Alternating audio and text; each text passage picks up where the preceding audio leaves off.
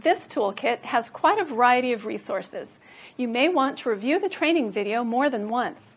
The toolkit manual on the CD, called shadowsmanual.pdf, has all the suggested scripts, masters for the handouts, where to get more materials, and background information for each activity.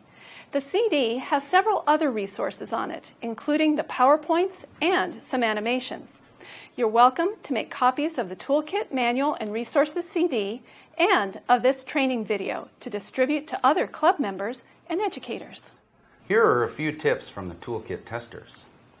From Seven Ponds Astronomy Club in Michigan, the trip around the triangle is also a good way to acquaint newcomers in your club to astronomy. From Astronomical Society of Kansas City, blend the materials from this kit with materials from other kits. They can often be used together easily with very good results. Regarding the rocks dropped into the pan of flour, several of the test clubs reported a rousing success. A member of the Amateur Astronomers Incorporated in New Jersey also reported, "I was skeptical until I actually ran the activity. I was amazed at how well it makes its point. I anticipate using it quite often."